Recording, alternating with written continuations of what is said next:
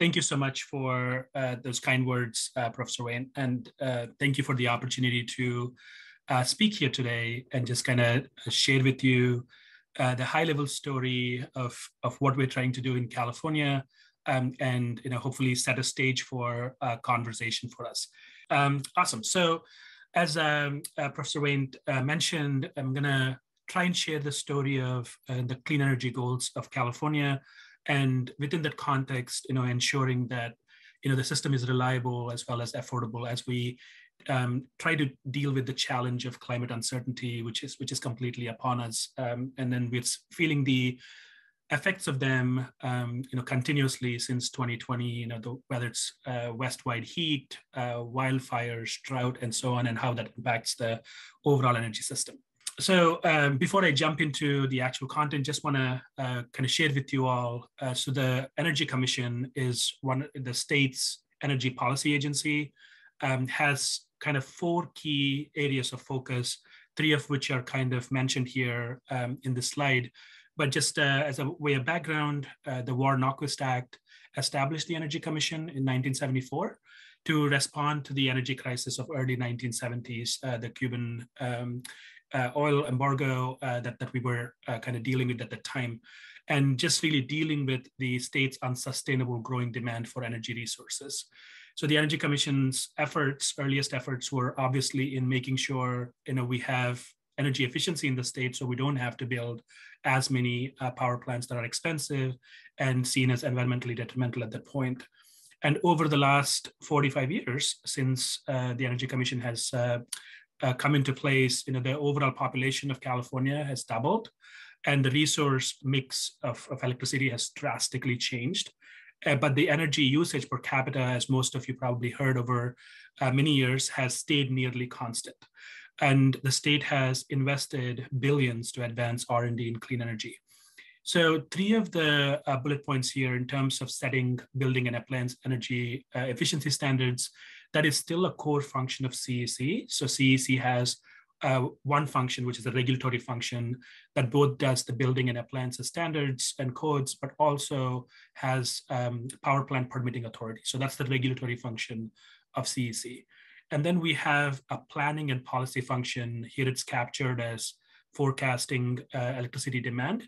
So a core function of CEC is to develop common planning assumptions for the state, whether it's a demand forecast, whether it might be what a resource mix could look like in the future. So that sets a stage for the other agencies, sister agencies, to rely on that information as we plan our work.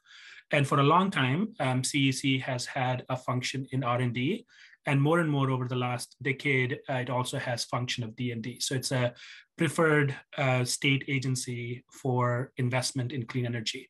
And one is implicitly captured here, which I always think of as the 4th function, is to be the state's data repository.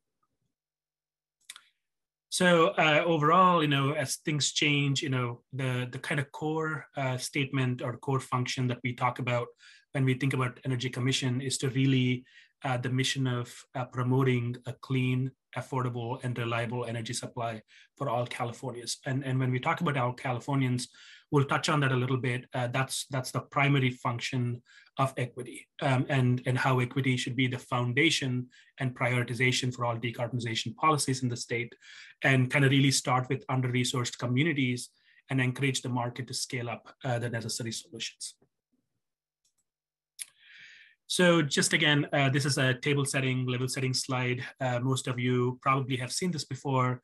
This gets regularly updated, but I think thing to just kind of focus here is when we think about decarbonizing California at an economy-wide, one of the most important things to really think about that stands out there is transportation.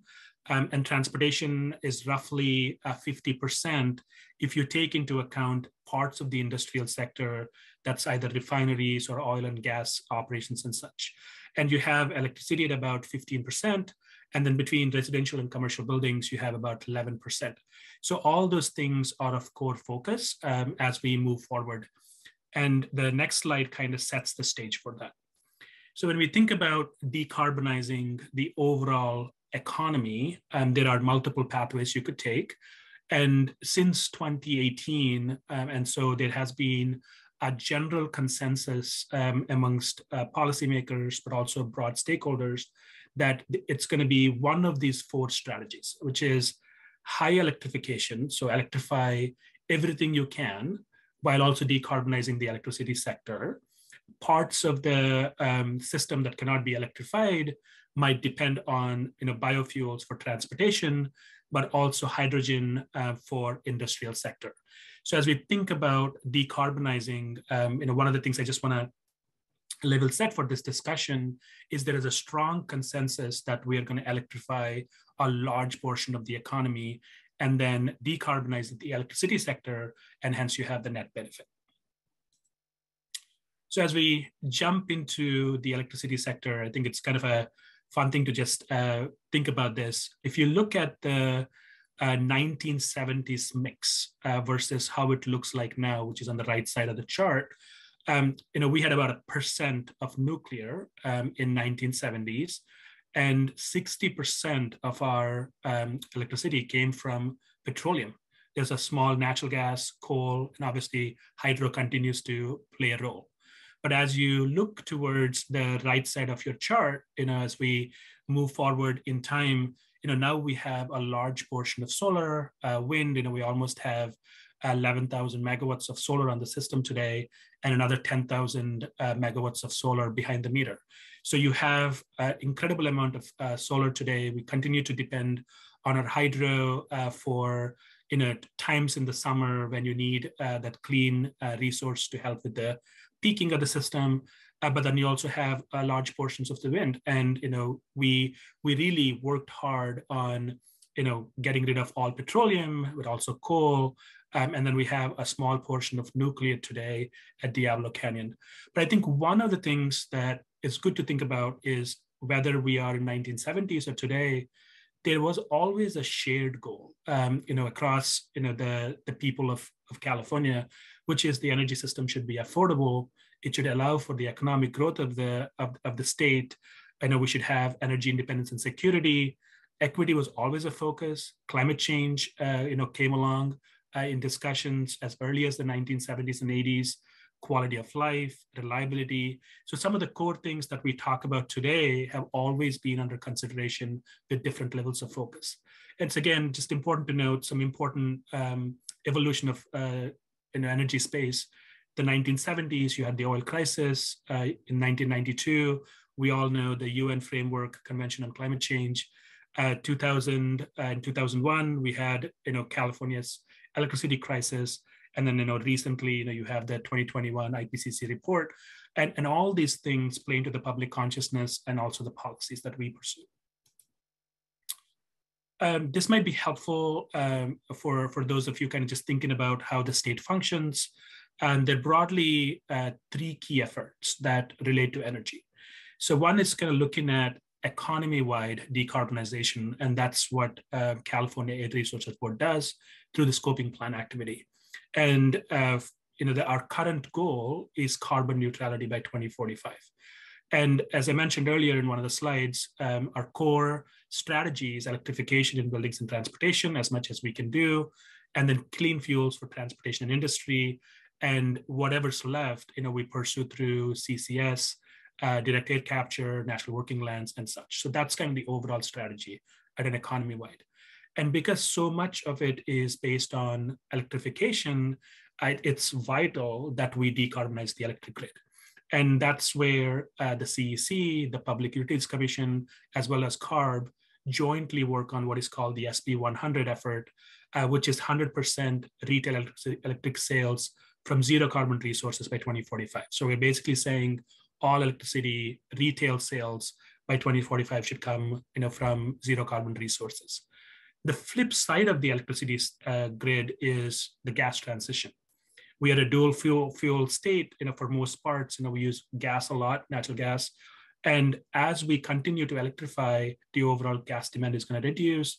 And then you really need to think about the reliability standards that we need to think about for this transition, but also what market structures and regulation should we deploy, and also thinking about if there is a rapid electrification, how do you reduce the stranded assets and hence the cost to the ratepayers.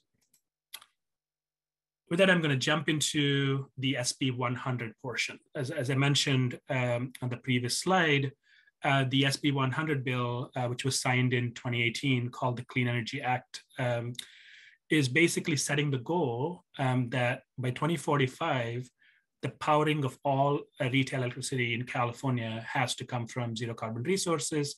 And it has this small clause in there which says state agency electricity needs also should come from zero carbon resources 100%. And second, it updates the state's RPS standard to 60%. By 2030, currently it stands at 50%. So we've been continuously moving forward on this goal. And finally, it requires the three agencies along with core stakeholders to write a report on the feasibility, the challenges, and recommendations every 4 years. So in 2021, the agencies put together the first report, and then 2025, we're going to put together the next report. So between the intervening years of 21 through 25, what the agencies are doing right now is taking the findings of the report and figuring out how best to implement, whether it's permitting, land use, transmission, all sorts of actual implementation strategies we need to do to make sure that resource build can happen. Just for background, today in California, we're approximately 60 to 65% zero carbon already. We have a large amount of solar and wind that we rely on, and hydro, and more as we move forward, the remaining gas fleet are going to be required for a dispatch in the evening, and then we'll talk about that a little bit. The benefits of the 100% policy, obviously, direct, climate change, but also improves public health. It has a huge chance to improve energy equity, especially for disadvantaged communities who have historically paid the burden of dealing with the air pollution, the particulate pollution, and the chance to really electrify and clean the communities of concern. And finally, there's an opportunity for creating clean jobs. There's a large amount of resource build that we're talking about, and it comes with it is a large number of jobs. So obviously, the 2021 report is a first step in evaluating the challenges and opportunities in implementing SB 100. And what I'm going to share over the next few slides is just a high-level summary of some of those opportunities and challenges. So before we go into thinking about how we get there, some of the technologies we are thinking about is anything that is eligible for RPS is eligible for SB 100 purposes. So solar, wind, geothermal, some level of bioenergy, and then small hydro. But on the top of that, we also added, those technologies that are zero carbon on site, which includes nuclear, large hydro, and also could potentially be fuel cells and other technologies that can be really zero carbon on site. This is a good summary slide. And for those of you who are who kind of follow the electricity grid as a whole, we are talking about tripling or quadrupling the size of California's electricity grid.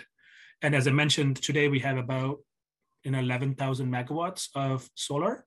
And the SB 100 projections that we require approximately another 70 gigs or 70,000 megawatts of utility scale solar to come online by 2045.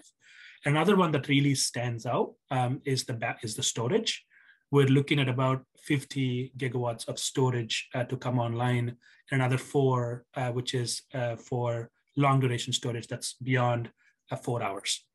And there's a large reliance on wind, both in-state wind, out-of-state wind coming from Wyoming, those states and regional wind patterns that can help with our load shape.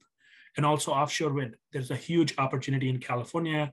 There has been a lot of work done with the Department of Defense and the federal government over the last year and a half to really open up the offshore wind conversation in California. And looking towards that, we kind of put in about 10 gigs of available wind, and all of that gets picked up. And finally, nuclear, we are gonna, the current understanding is to retire it by 2025.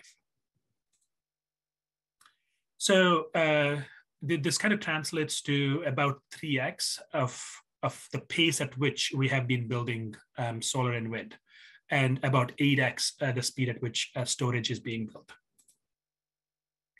We also explored, as we think through this, one of the questions comes as, if we're electrifying everything, where will the electricity come from? Is it coming from the bulk grid, or could we really look at optimizing the distribution side of the grid and then really decarbonizing the distribution side and helping it support the load? One of the things we were not able to do in the first report is really look at different DER scenarios, or distributed energy resources scenarios. But in 2025, we look towards developing a few scenarios on that. But what we did, though, is looked at some demand flexibility. If we were to able to shape the demand, how much would that influence the need for resource build? We also looked at some constraint scenarios, like what if we said no combustion at all, right? So one of the reasons why there is combustion left is when we talk about SB100, it is 100% retail sales. So the retail sales portion of the electricity is roughly 95%. So the other 5% of emissions are allowed, which are typically the transmission side, transmission losses and such. So as long as you do not constrain that, there is some level of gas that will be used to balance the system and make it the most cost-effective system. Similarly, there are a number of zero carbon firm resources. For those of you who are tracking, we have long duration storage, a variety of long duration storage technologies. People are talking about putting modular nuclear in the Western states and then outside of California. And there are other opportunities that technologies could come up. And so what we did was we looked at generic resources that could offer the attributes of a firm and dispatchable resource and see what happens. So and no matter how you look at it, SB100 requires an extremely significant resource build, as I mentioned previously. And in 2045, when you look at the high level, you're adding an additional 160,000 megawatts, so which is a lot, which is huge. And this is not even looking at reliability as we look at, I'll talk about it in a few slides. When we look at reliability, the operational way of assessing reliability is much more stringent than a policy report like this. It's a couple of high-level thinking, so if we look at economy-wide decarbonization impacts and then look at different kind of resource requirements, we talked about high biofuels, high hydrogen, and high electrification. As you see here, each one of them has different levels of grid sizes that we need. One of the reasons why the hydrogen is higher is because a lot of the hydrogen will be produced using electrolysis. That's the assumption. Similarly, you have differences whether you use offshore wind, out-of-state wind, and such. So there's the slide there. I'll share the slides with you all, but just kind of interesting to see that as you change the technologies, the resource bill changes. So the general understanding is diversity of resources is extremely helpful. And this probably is one of the critical slides in terms of if we were to have zero carbon dispatchable resources and zero carbon baseload that are cost effective, the amount of resource bill that we need to do will significantly reduce. And the reason why we want to reduce that is the more solar you put on, the more land use it is, and you have to get that land from somewhere. Finally, at a high level, the takeaways, the initial analysis suggests that SB100 is actually achievable, technically achievable. Construction of clean electric generators and storage facilities must be sustained at a record-setting pace. And that's really what we look at. And then, as I mentioned, diversity in energy resources and technologies is really valued in the modeling. The more diverse, the more opportunity you have in optimizing the system. And finally, there will be some level of retaining natural gas for those times when you need rapid dispatch in the evening times. And finally, energy storage and enhancements and research would really help. So now that is the 30,000 foot level SP 100 25-year time frame. And now let's kind of look into reliability. So most of you probably know that in 2020, we had a load shed event 2 days in a row, August 14th and August 15th. And those days, we had about a couple of hours, about half a million customers were affected. And that's something we really try hard to avoid. We never want to be in a situation where the supply is not adequate. And what we really saw in 2020, and I'm going to talk about the main reasons that we came up with, that kind of really affected our ability to source, is extreme heat. The 2020 extreme heat was across the West. The whole of the West felt it at the same time. And so a lot of California's electricity supply relies on imports. So when it's hot across the West, there is no imports, and hence it becomes much more constrained system. And then the demand goes up. And then we can only plan for so much demand, right? And I think that's something I'm going to talk about. We typically plan for 4% deviation from a median.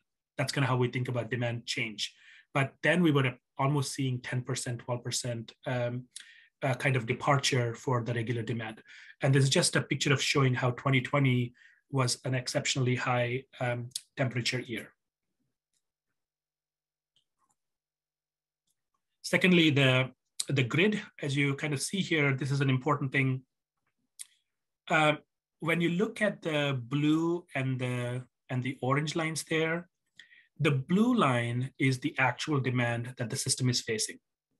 So as you kind of see there, it kind of peaks in the afternoon, kind of late evening, goes down, kind of peaks again. And what you're seeing in the orange there is what we call the net demand. What it is that it's the total demand minus the solar production minus the wind production. So you're basically removing the intermittent resources. So when you look at that, the right, there is another peak that follows, which is later in the evening. And unfortunately, at that peak, if you're relying largely on solar, there is no solar to kind of cover that because that's the evening time. That's exactly what we are in California. We've had a lot of success in getting a lot of solar online, but having that much solar online means you need to have storage to be able to kind of even that out.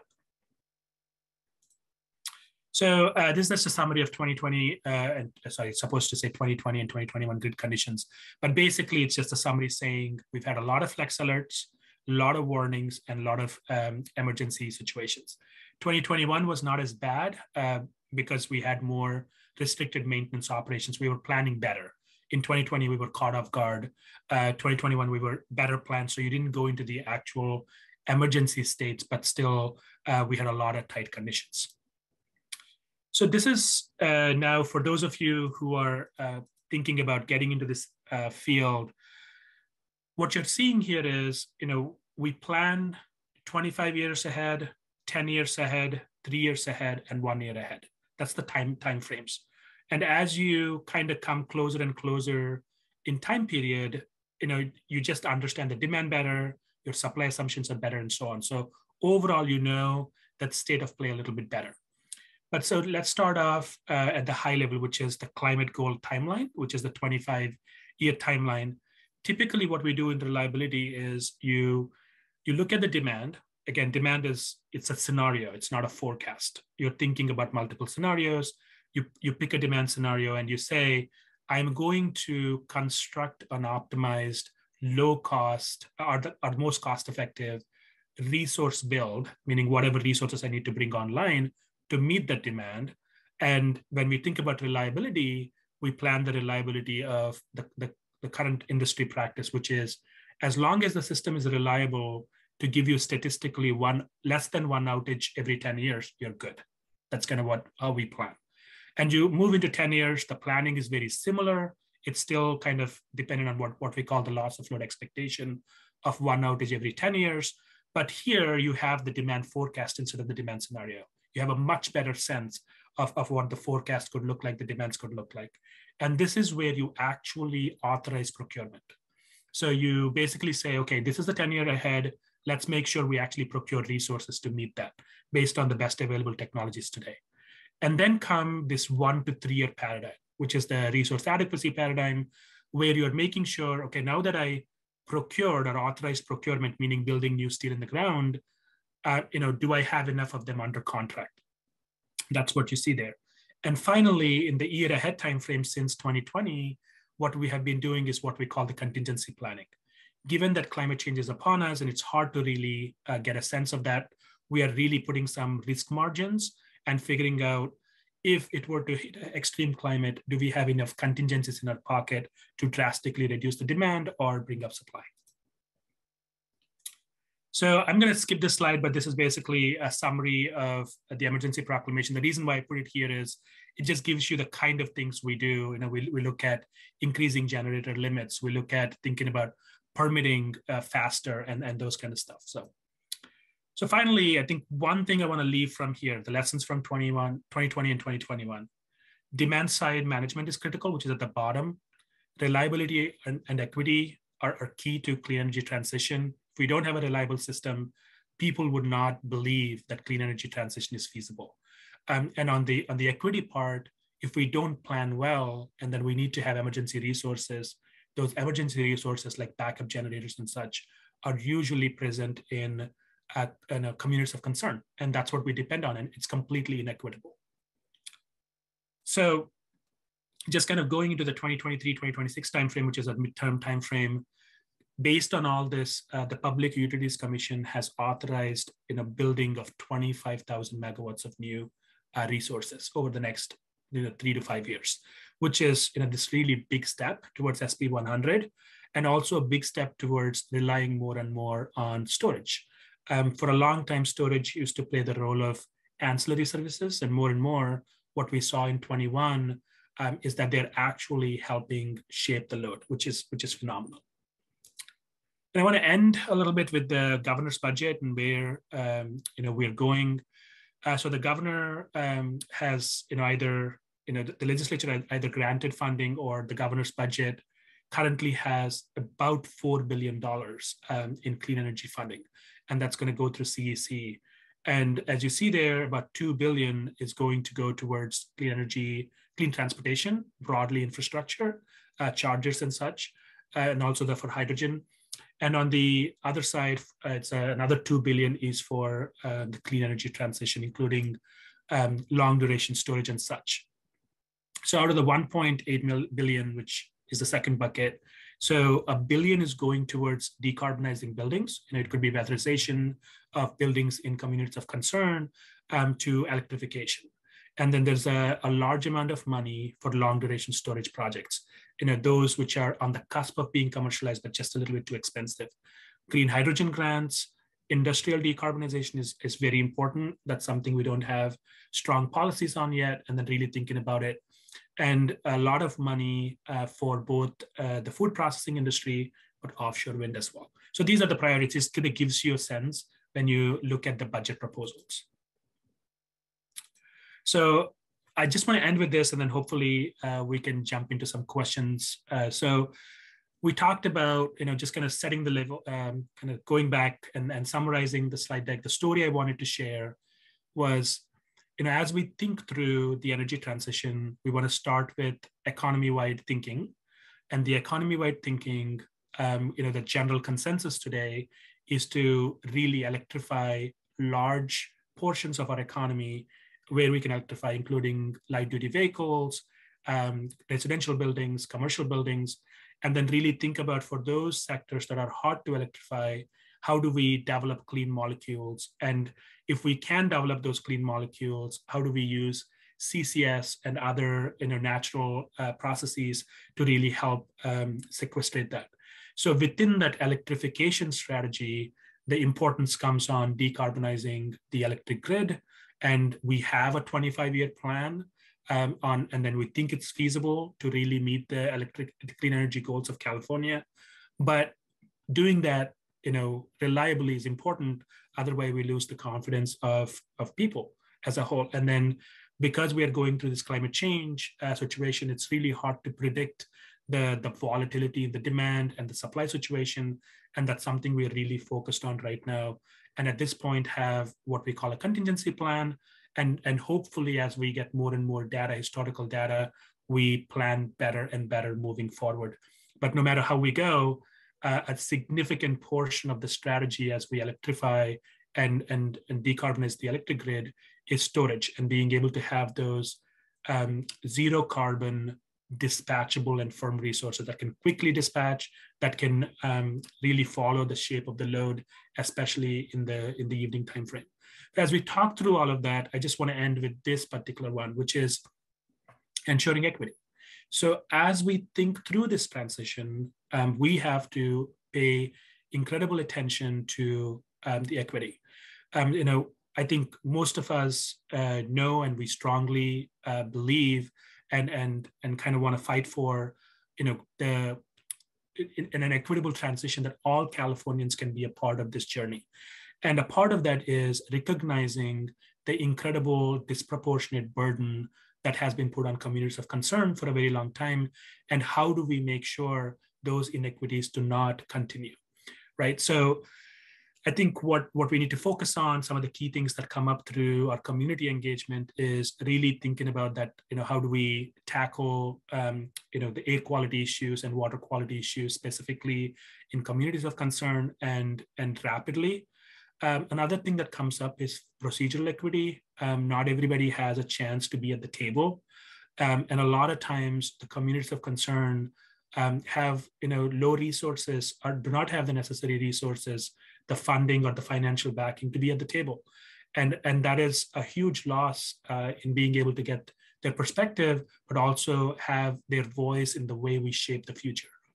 And affordability and energy burden is important. As we electrify, one of the challenges is, we need to make sure that we don't have any stranded costs, and hence, impact the affordability. And that's a huge part of a puzzle. And the Public Utilities Commission, their fundamental focus is on rates and affordability. So they have a huge role in doing that, and they have a couple of proceedings going on right now. The other part is non-energy benefits. A lot of times when we optimize system, we only optimize it for some cost. We don't look at tackling, the non-energy benefits as air quality, water quality. How do we, put them in there as a way of modeling, some way of quantifying them, and also ensuring that the access and participation in the clean energy programs are available for everybody. For example, as we electrify the residential buildings, so there's a lot of infrastructure, gas infrastructure, that will continue to stay, right? So, and that infrastructure, if you're not electrifying low-income customers, those low-income customers who cannot electrify will then be stuck with an extremely large distribution network that they have to pay for.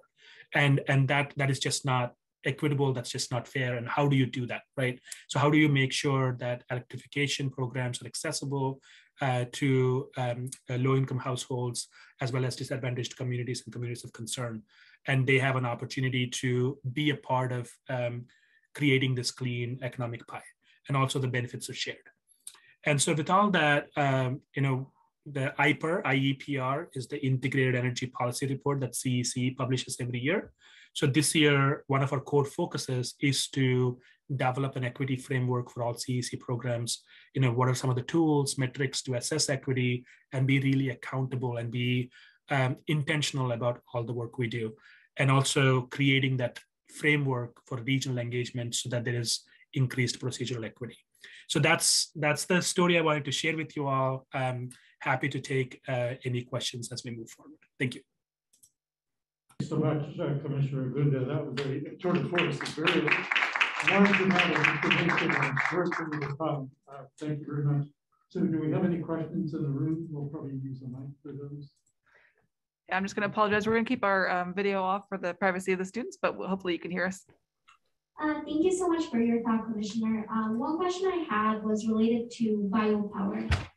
So SB 100 doesn't give a lot of consideration to biopower, which makes sense given the non-combustion goal you have mentioned. However, if you look into the public commentary of CEC documents, biomass alliances usually come in saying biopower is better, releases less emissions compared to the alternatives of having wildfires or just having open burning in the Sierras, for example, forest biomass. So I was wondering, what is your take on the role of biopower in the future, given its wildfire benefits or reduced wildfire benefits? And then the second question was just very short one. When I was wondering, when you mentioned the high biofuel scenario, what did that imply? Did it imply imported biofuels, energy crops? Did it rely a lot on renewable natural gas? If you could just tell more about that scenario. Yeah, absolutely. Excellent questions. Thank you. So first, tackling the bioenergy, I think you've actually really summarized some of the perspectives.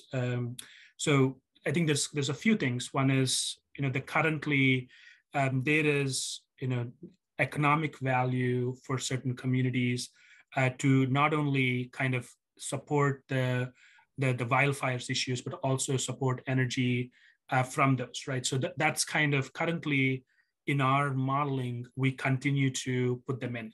The reason why it doesn't necessarily get picked up right away in modeling is, at least at this point, it's a little bit expensive than alternatives. So, but to your point, I think it's important to create a pathway for the bio waste, and if the opportunity is really to have localized generation that can support local grid, I think that's I think it's beneficial, and then we need to kind of like think through the optimal solution there. The second element that you probably mentioned in there, but I maybe not as explicitly, there is SB 1383, which is a bill that requires, for example, 75% of all organic material from waste to be converted to be used in biodigesters and potentially convert to energy / biochar and stuff like that. So that, I think, is a humongous opportunity. At a high level, it is approximately $6 to $8 billion investment that could produce significant amount of RNG to be put in the pipelines. And then CPUC recently had an RNG kind of prescription for injection standards, so which is great. But then also to be able to island facilities like wastewater facilities where they're co-located, and also has the opportunity to potentially produce hydrogen and other energy carriers. And as you mentioned, rightfully, it's a negative carbon. It could be negative carbon, given that much of the biogas is typically just burnt on location, or sometimes just leaked. So I think those are excellent points. Those we are thinking through those. We have at CEC a proceeding on gas transition, and one of the things we are hoping to tackle is that particular thing. So I know there was more questions than that on that one. Sorry if I didn't tackle all of them. Happy to take a follow-up question. Hi, thank you, Commissioner. I wanted to ask, who's in charge of making sure that these policies get implemented at the local level in terms of all the proposed climate solutions? There's money for these projects. Does it come down to who's asking for project bids? Who's in charge of that component? Are you thinking specifically about the new generation? Yeah, it could be anything from new generation to ensuring that all of the vehicles are zero emissions by 2030. I'm just very curious about how the policy gets trickled down into the actual implementation, and whether these policies, can we ensure that they will be met? Yeah, absolutely. So local governments and local entities are critical for kind of having any of the policies really come to fruition. And I think the most important part there is most of the local governments and communities is where actually the action happens. So the kind of 10,000 foot level, just kind of taking the electricity sector first, and then maybe transportation next. For example, electricity sector, when we think about the high level goals, the way it trickles down from a high level policy is, within the policy landscape, you're thinking about what resource mix need to be procured for each load serving entity. And some of these load serving entities could be CCAs, some of them could be large IOUs, and those CCAs then have the kind of role to both need to require, like, to meet the standards, but oftentimes they exceed the standards. Those are the CCAs that are really close to the communities and then thinking through.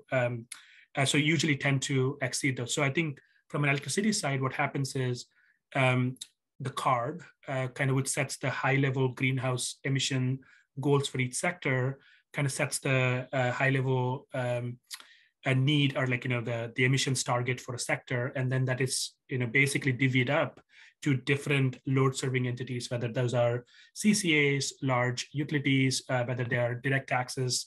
And then once you have those, the procurement is done based on, whether, if it's a regulated entity like the IOUs, the investor-owned utilities, they come with their plans to the CPUC, get their permissions and so on. But if it is, a non-regulated entity, then the entities can, have their own local boards where they think through, their goals and then, do implement there. So that's kind of how the electricity system plays out.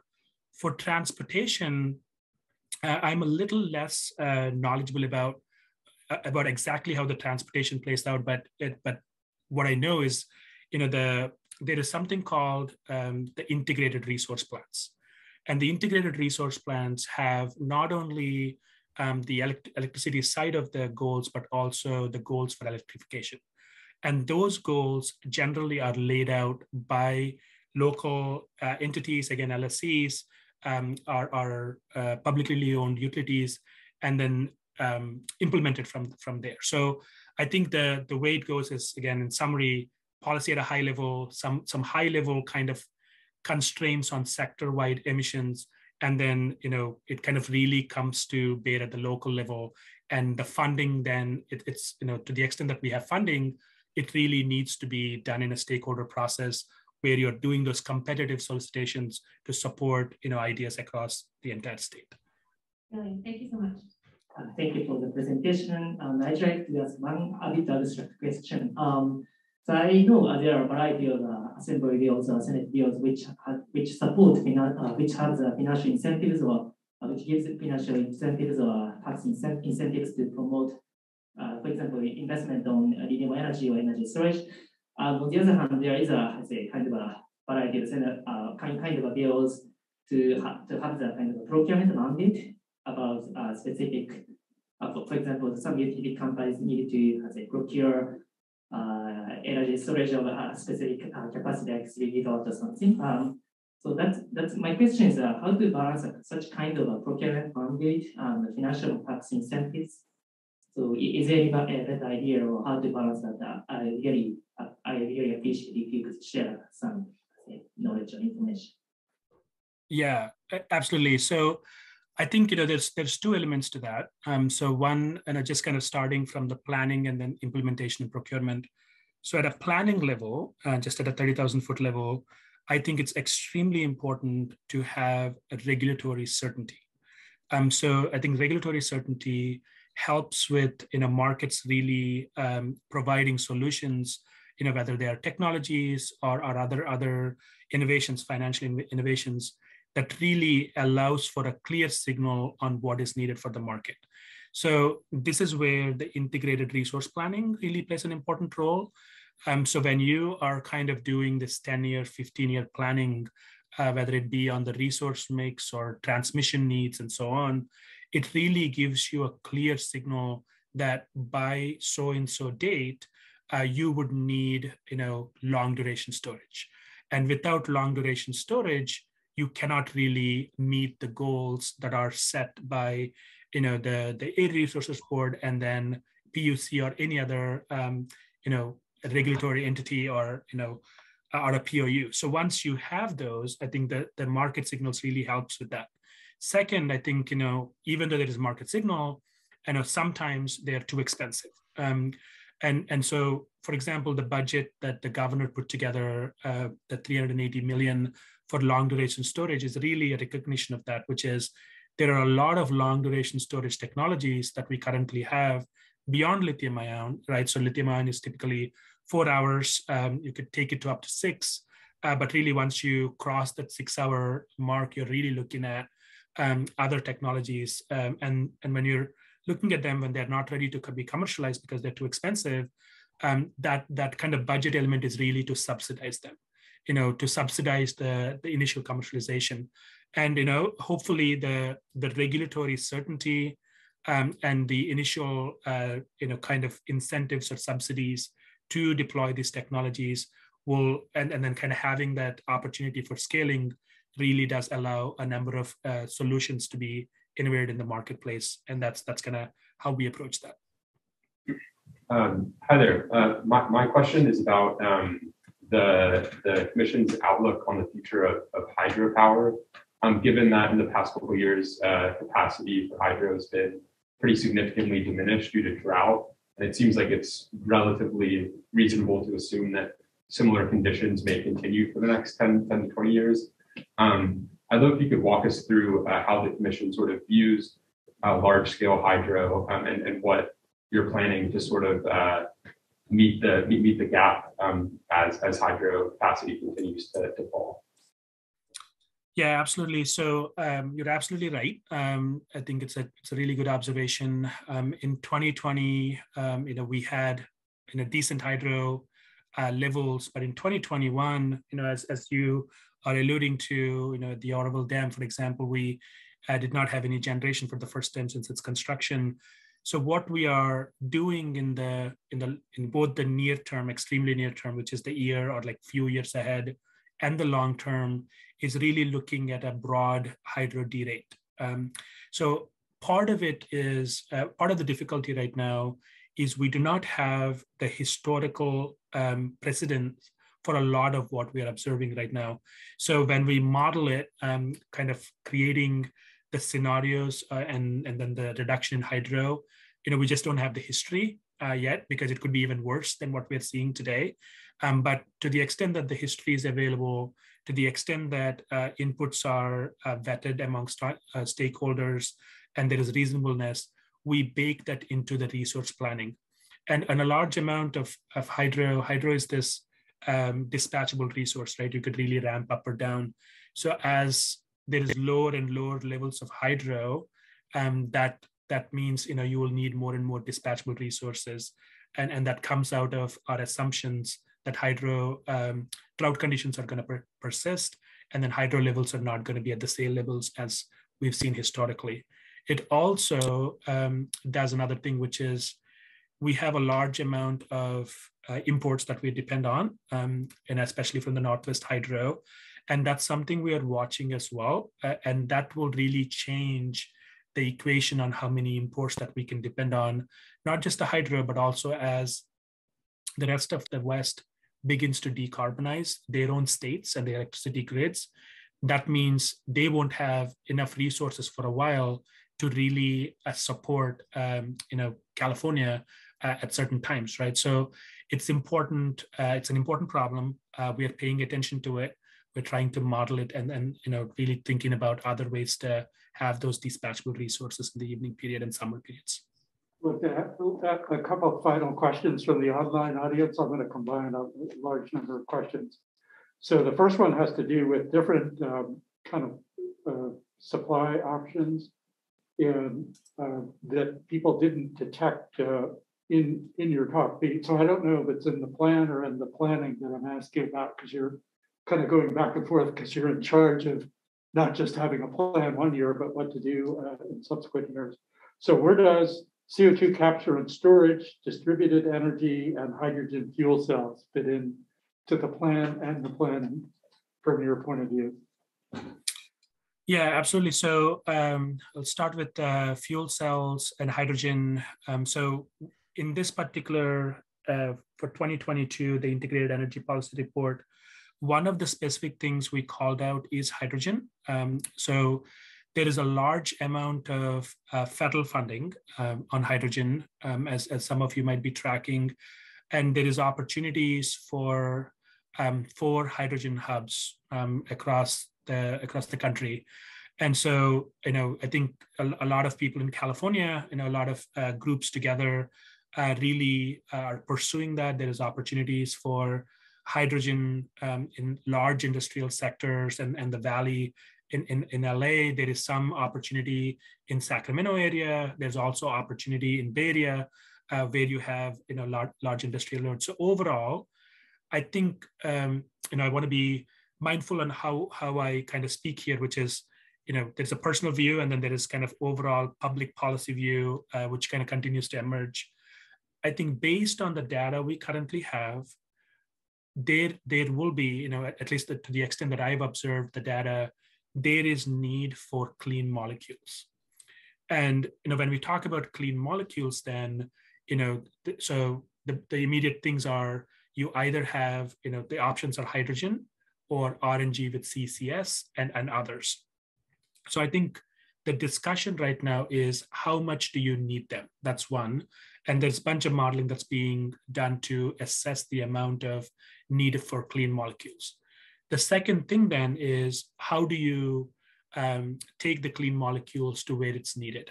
Do you need large infrastructure for these clean molecules? For example, with hydrogen, the current pipelines that we have for gas will not be readily usable for hydrogen because of the embrittlement issues, but also hydrogen being as small.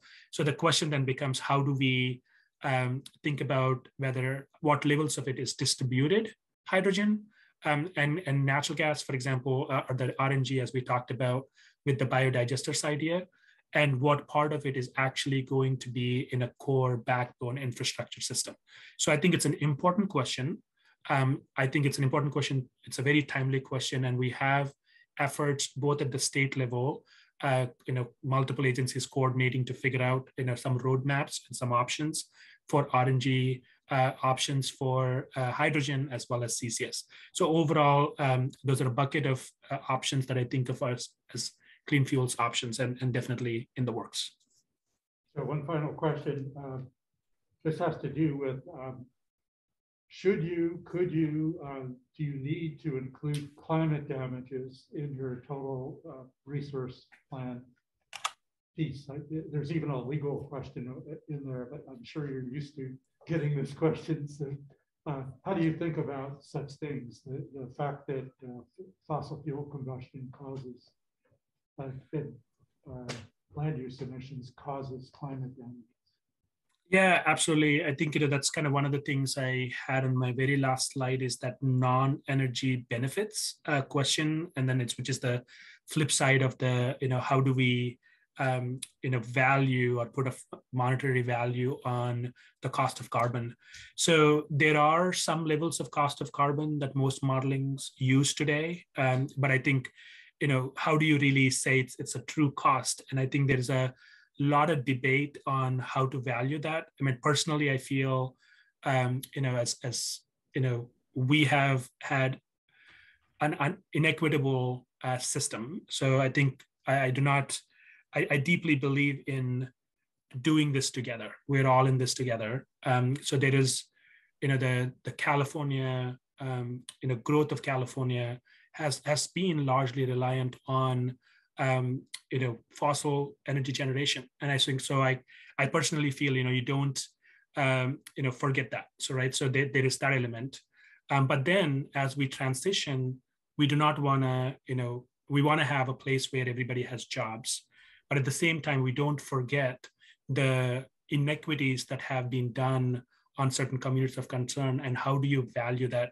So it's a legal question, it's a moral and ethical question, it's a fairness question.